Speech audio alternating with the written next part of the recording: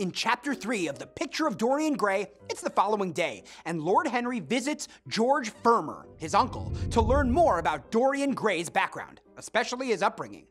Lord George explains that Dorian's mother, the beautiful Lady Margaret Devereux, ran off with a poor suitor years ago. When her husband was killed not long after, Lady Margaret also died, shortly after giving birth to Dorian. Dorian is actually quite wealthy. Henry returns to his Aunt Agatha's, thinking about the tragic yet romantic story of Dorian's parentage and of his great beauty. At lunch, Henry joins a collection of important people, politicians and aristocrats.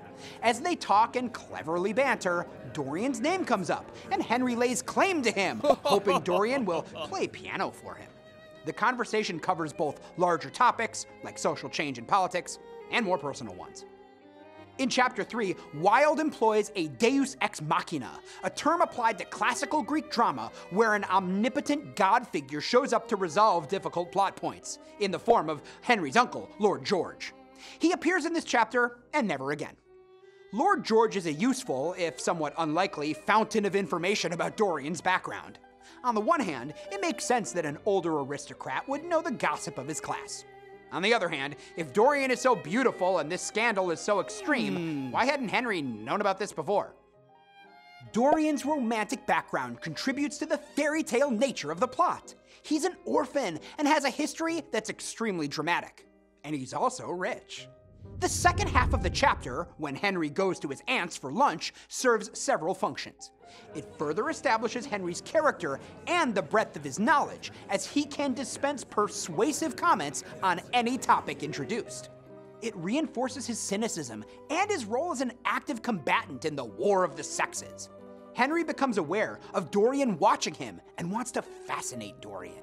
This shows Dorian's power in general and the novel's homoerotic tendencies. And Henry's advice to the Duchess and how to become young again sets the stage for the metaphysical action of the novel. Dorian can do whatever he wants, precisely because he doesn't age. Because only his portrait ages, he is free to make the same mistake over and over. Henry engages in an extended private contemplation about influence and its meaning. This long paragraph serves as a bridge between the two portions of this chapter. Henry has just recently spoken to Dorian about influence being undesirable because it is unnatural and displaces the originality of the person influenced. However, in this section, Henry paints quite a different portrait of influence. He compares it to playing a violin and makes it clear it is a satisfying art form in and of itself.